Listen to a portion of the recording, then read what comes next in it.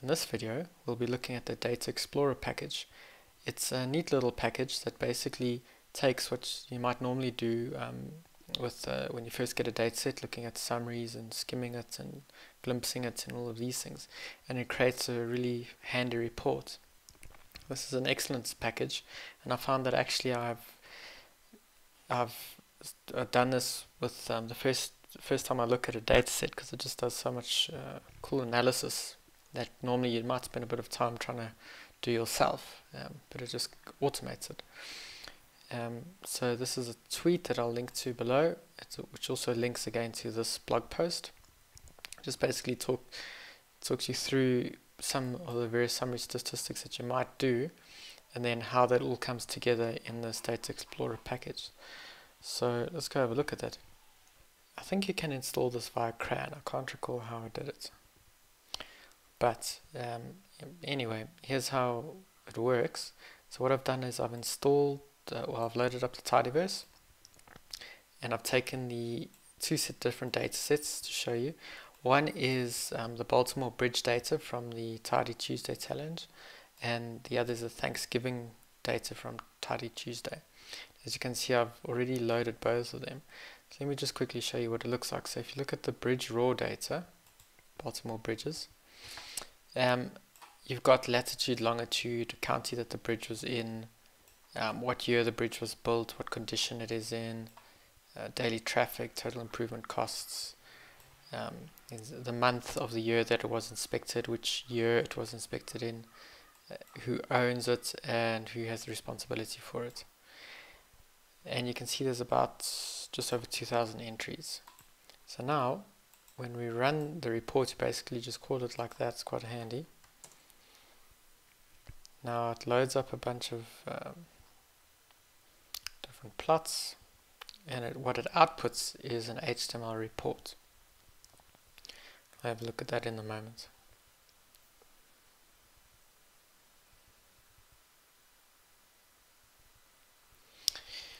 Alright, so this is the data profile report.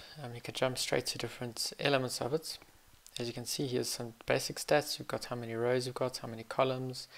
I found this is handy. It tells you how many are discrete or continuous columns, how many missing columns, how many missing observations as well, how many complete rows there are.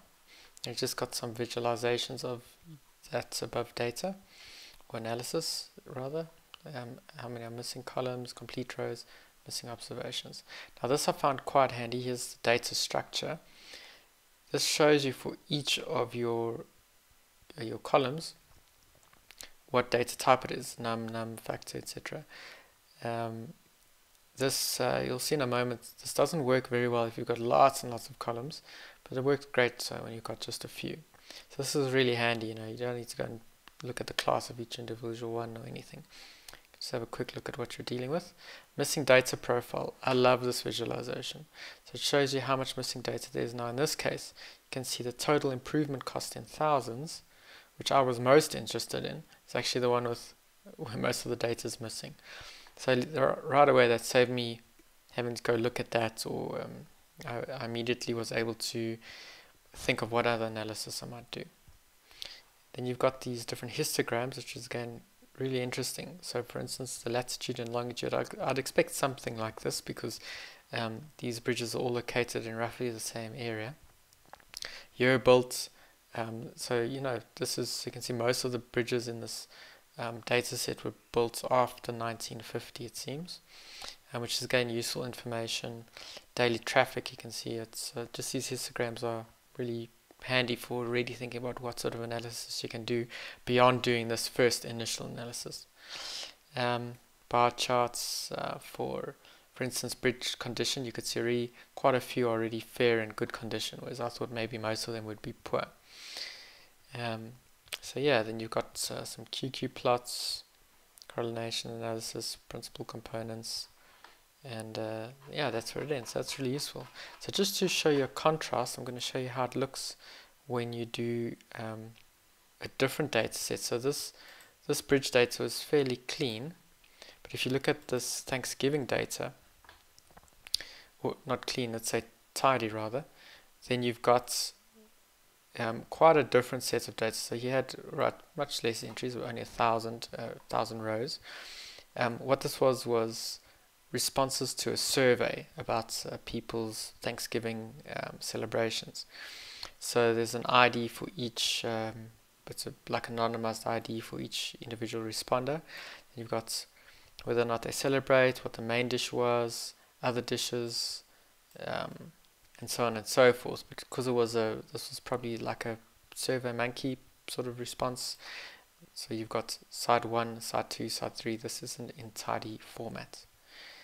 But in any case, you can see you've got quite a lot of columns, desserts, pies, etc. Just keeps going and going and going. Alright, so when you run the report creation on this, we'll have a look at what it does.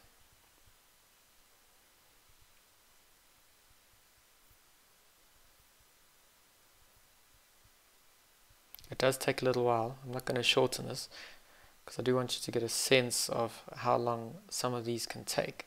Now I think this is taking quite long because the data isn't in tidy format. That's my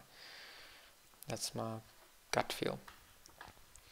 Alright, so this is the profile report. So again, just shows you rows, columns, discrete and continuous. So many discrete continuous columns, missing observations, quite a few. Now you see here the data structure doesn't look that great. I mean, you can zoom in and really try and have a look at it, but it's a bit of a mess.